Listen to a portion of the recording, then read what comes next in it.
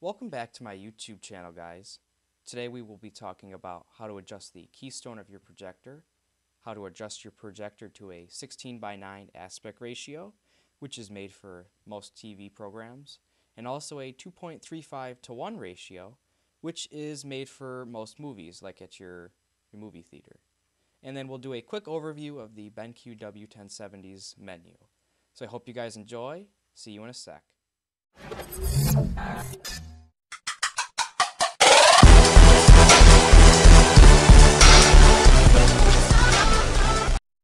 Alright, welcome back.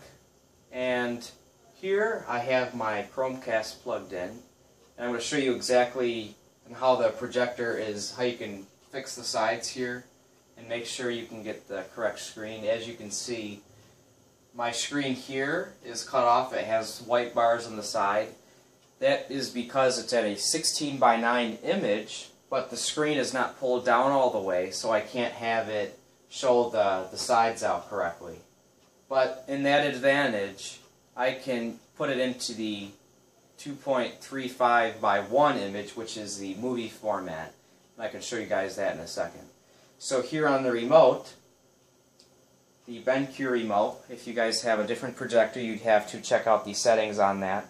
But there is a test button that will automatically open up to a screen like this, to where you can make sure you can get the correct zoom and keystone corrections if it does have that. So if I enter into my keystone button here, you can see it's on 7, but if I put it to the original file, you can see that my projector has a keystone because of the position I put the projector. It is slightly leaning downwards. So to figure out exactly how to make the keystone correct, what I recommend doing is making sure the zoom is correct, and at least to where you want the top and the bottom of the screen to be. So what I'll do is I'll adjust it to where you think it looks about right. So I had it around 7. So if I set the remote down, I take out a tape measure. This is really good for testing the keystone in certain spots. Is you can actually measure it in the corner here from where the screen you see it, and it measures at about 7.5 inches. And if I come up on the top, it measures 7.5 inches. So now I know what 7.5 on the top and bottom, that's about right for the keystone because the sides aren't angled out. So if you measured 7.5 and then you had 9.5 in the bottom, you know your keystone is off a bit. So if I come over here, I can make sure that these corners on this side is correct too. This measures at 7, and up here measures at 7. So I can see here that the projector right now, it's slightly, I gotta move it side by side just to make sure it's equal on both sides, but I think it's fine just an inches off. No one would really notice. So that's with that image. So I'm going to come right back and I'm going to put on a movie. I won't play it, I'm just going to show you with the bigger format, and then we can see exactly how that works. Alright, so I got a video finally up. I went through Plex and I put a movie up. So this is Big Hero 6, and as you see, the aspect ratio from the original where I showed you the test screen has a space in between the top and the bottom, and also the sides. So it's a really wide image like you'd see at a home theater. So I'm going to adjust it with the projector, the zoom settings, and show you how you can fix this setting. So what I'll do is I'll adjust it to where it makes it a lot larger on both the settings, and so they reach both the ends of each side. So you gotta slowly adjust it to find the right image that'll fit. Alright, so now you can see that both sides are finally fitted.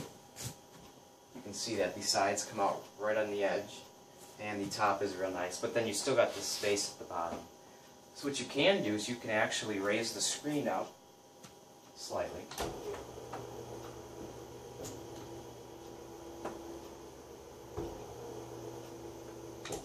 And now you can see that the image itself is displaying the wide image.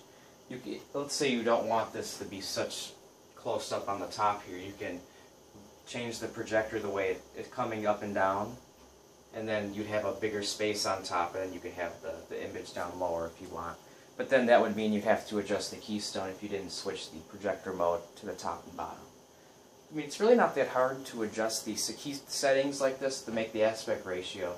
It just depends on how big the screen is. I mean, this is a 120-inch screen, so that means this is the exact same screen you would get if you did switch it to the longer version, no matter the size of the screen. Because this is the height and the sides you'd have to make to fit the longer screen. So this is exactly what you'd see with anyone with a 120-inch screen. But this is a 16:9 screen, so if you fully undid the screen and displayed the picture, you would be able to see it a lot better. So there's that, and now I want to show you into the settings of this projector and how to adjust them. Alright, so I adjusted the screen back to the proper setting.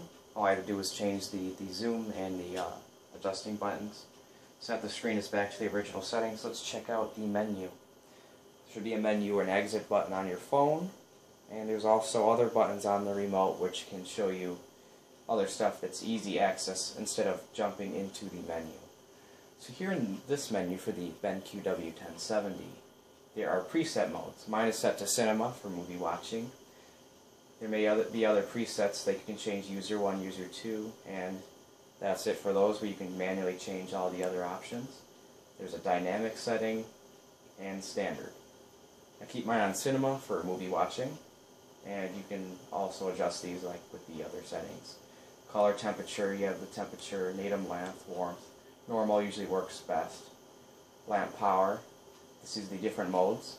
Eco mode will make my projector last longer, and surprisingly the picture quality is very good. So they also have the advanced menu where you can change clarity control. You can set that to whatever looks best in your mind.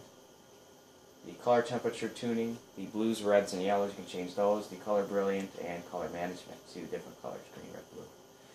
So let's get out of here. Go back to the top menu. And that was the picture menu. You can change the audio setup. I have mine muted. You can mute it. And the volume of the projector itself if you're using the volume setting on your projector, if it has a speaker. I have mine going through the theater, so you don't need that to have sound coming out of your projector. The next is display. These have all the aspect ratio settings if you don't have the aspect ratio button on your remote, or the Keystone. So you can go through here and change it to real, the 4:3, which is a old style, which is in tube TVs, the wide version, anamorphic, letterbox, and back to the auto button. And here's your Keystone, where you can change it in that menu, if yours has it. You have an overscan adjustment, which you can use to zoom it in a lot bigger. And digital zoom, and a 3D button if you have a 3D projector. And here, basic setup, it shows you change your language, background color. That's when your setting doesn't have a source. You can change it different colors. I use black, so it turns it into an eco mode, and it'll automatically shut off in 10 minutes. Projector position, you can use this button for if you have your projector in the front. If I do change this setting, it will automatically turn it upside down if you have it mounted onto the ceiling. Rear projection, so it just depends on the type of screen you have and where it's positioned. The auto off sleep timer, you have different menu settings you can use. The input source, which is another shortcut button on your remote. And you have the auto source search. If you have a certain preset you want yours to turn on, you can have that on. I usually have everything plugged in through HDMI 1 to make it much easier through your receiver. And here, this will show you all the different settings that you can adjust for your projector. Test pattern, another shortcut from the remote. Quick cooling, if you want it to turn off much faster. And different modes for the advanced setup. And this will also show your lamp hours, which I have 327 for now. Nowhere close to 6,000 yet. And then you can change the other items here. And then lastly, the information. So the information here will tell you which version you have, tell you if you're using the 3D format, your hours, So it's basically a short list that shows you all your information. So that'll do it for the video, guys. I hope you enjoyed this video, and sorry for the light. And I thank you for watching. I hope this video helps. If you have any more video requests, make sure you write in the description. And I hope this helped with many people using this projector or buying it brand new and setting it up in their own home. So, thanks for watching, and have a good day.